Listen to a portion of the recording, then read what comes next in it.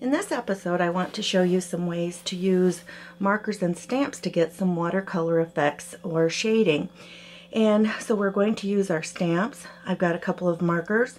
We have our water brush and a blender pen. Now the blender pen has, it's a double tipped, so you could use it for, kind of keep one side for one set of color families, the other for other color families, and then you don't have any trouble with them, mixing together. So we're going to start out with our StazOn again because it's waterproof.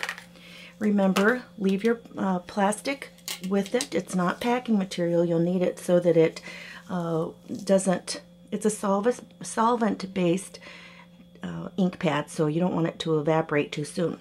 So we're going to ink up our stamp. Now I already did this once and I kind of messed it up, but we carry on. So we're just going to stamp that down, and then we're going to take our marker and our water brush. Now this is a double tipped marker as well. So this is a Stampin' Write marker, and it has one end that is small. You can do detail work or write with it. And then the other one is the brush tip, and the brush tip is the one that we're going to be using. So we're going to take our brush, our water brush, and we're simply going to just touch it on the end of our marker and pick up color. And we're just going to start laying the color down here and just squeeze a little bit of water with our ink. And you'll see you've got just a real light color wash here on our flower. But that's the beauty of watercolor. And you don't have to worry about getting every single little spot covered. If you'll notice, watercolor a lot of times, doesn't have every single nook and cranny colored in. And, when you've got some light places, it looks a little bit more like highlights. I'm going to color most of it in today, just to give you an idea. And then if there's places you want a little bit darker, we're going to go back in and just add a little bit more color. And you'll see it just doesn't take very long at all to, to move the color around and use this technique. So there you've got a little stamped flower. And then another thing that you can do, we're going to use a different little flower here. Now sometimes, if you've got any trouble with these sticking sometimes, I just use the same stamp cleaner that I use on the rubber stamps, and it works really well. If they have any oils or anything on them, you can clean them off. So I don't know, and make sure your block is clean. This one is kind of dirty looking, as you can see. Yep, that's not going to stick. Hang on just a second. I had a paper towel here. I'm just going to squirt a little bit on the paper towel and wipe my block and the back of the stamp. And then we'll try that again. There. Okay, so this time I'm just going to take my brush tip on my marker and I'm just going to color it in on the stamp.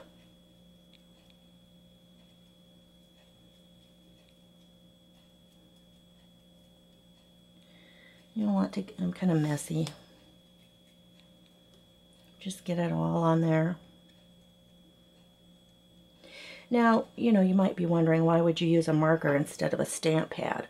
Well, a lot of times it's easier to have way more, markers than it is, a whole complement of every color of stamp pad.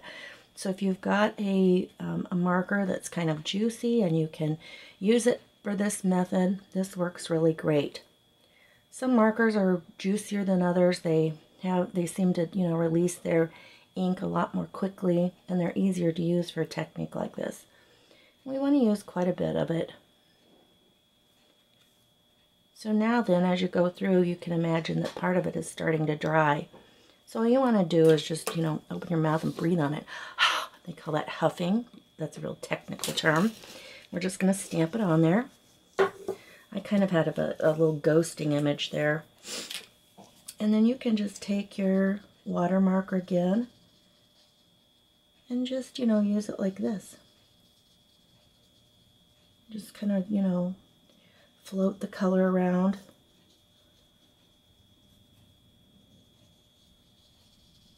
It's just a way to move the color around. You want to be kind of careful around your edges.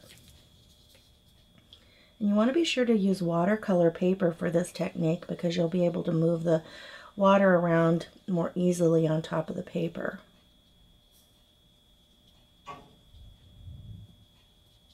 Okay. Now something else that you can do, we're going to use this with a smaller marker, and then just regular paper.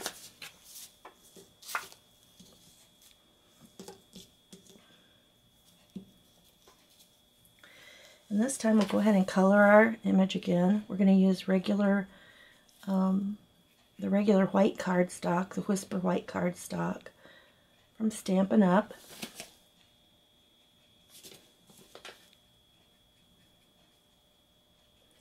We're just going to color it in real well. And this time I'm going to show you how to use a blender pen. And I like to use a blender pen on a smaller area. Now, if this was too much bigger, we wouldn't be able to move the color around as quickly before it dries. So I'm going to breathe on it again. I'm going to stamp it off to the side here to get a better image. Okay, now then. And I've already been using pink on this side. And then all you want to do is just simply move the color around. And this gives you a little bit different look for your shading and color. The other color stays more defined. You don't want to rub too much or your paper will start pilling. So that's why I said you want to do an image that's not too small, or just work in small areas. Otherwise, the more you move the color around with your blender pen, the more that the paper is going to start pilling. So there you've got a different way. Now this time, I want to show you how to use a two-step stamp. You'll see here's a stamp that's going to have the line art on it, and we're going to stamp that and stays on. That's waterproof. And then we're going to use the next stamp, and we're going to put the color on this one. So anytime that you've got the two-step stamps, you're going to use the one that has the line art first, and that's the one you're going to, have in your darker color, and it's going to have more definition to it. And then your color that looks more solid, that's the one that's going to have, that's going to lay the color down on the top. So again, I'm going to use quite a bit of water with this technique. So I'm going to go ahead and I'm just going to use the Stays On, and so it doesn't smear. We don't want our black to smear. We're just going to stamp that on, and then I'm going to take that off, and we're going to use this one.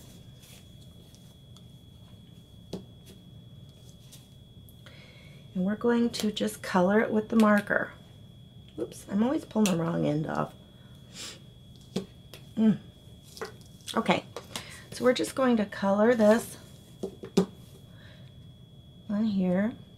And with this technique, it doesn't matter if you get every little bit colored, because we're going to give it just a fine mist with some water. And so the color is going to kind of bleed around anyway. But that's what we want it to do. So we're going to get this all colored in. Okay, and now I'm just going to give it a fine mist with some water. I'm going to spray it off to the side once. My mister doesn't always work real great. Okay.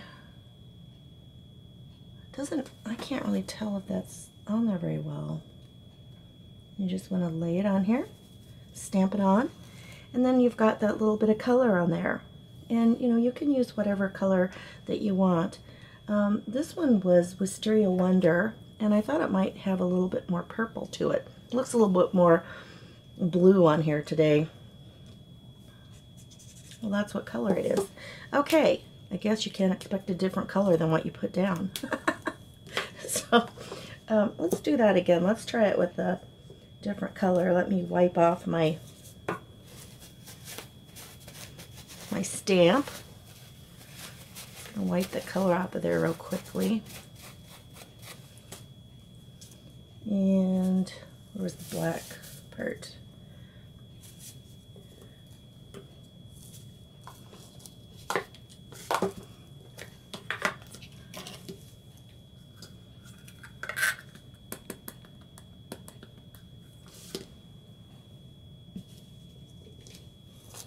I didn't really get that inked that well, but that's okay.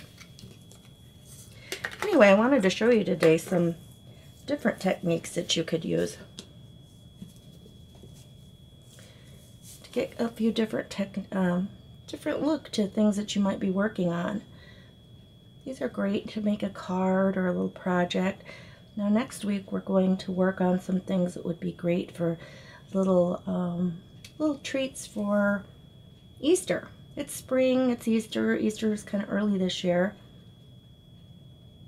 So you could use them for Easter or May Day, whatever you want. I'm going to spray it again.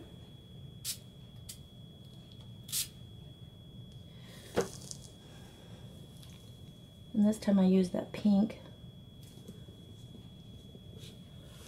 There, so you've got that watercolor effect. And you know, you've got little highlights in it.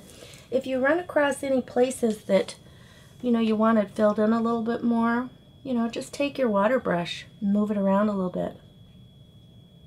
That's kind of fun. I wouldn't color all of it in. Okay, so that's it. I hope that I'm not going to make a project with these today. I just wanted to show you the techniques. So I hope that you give that a try, and if you do, be sure and come post it on our Facebook group, Artful Adventures, and let us see what you're making. Thank you.